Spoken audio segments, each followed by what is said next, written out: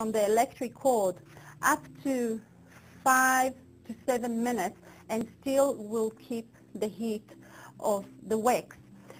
I inserted the wax cartridge into the machine, plugged it into the electricity and left it on for 10 minutes. 10 minutes is the time that the wax heater requires to warm up the wax cartridge. The wax cartridge always remains inside the machine when you work with the wax.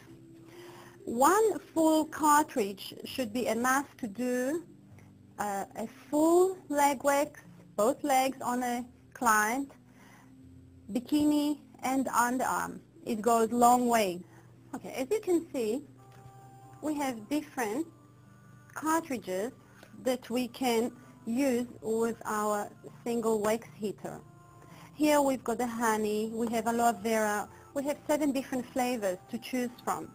They are all based on pine resin and they are all suitable for the most sensitive skin types, the coarse hair, fine hair, sensitive skin that can be getting red easily.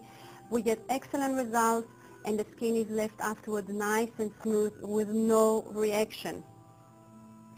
The plug should be plugged in after 5 minutes maximum so that the temperature is kept nice and warm to be able to use.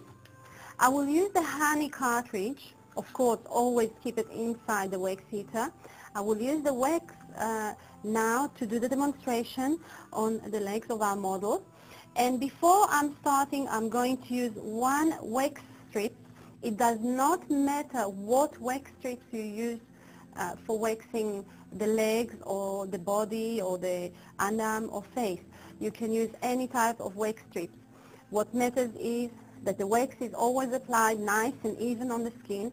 The fact that we've got a roll-on system, it distributes the wax on the skin nice and easy, not a thick layer.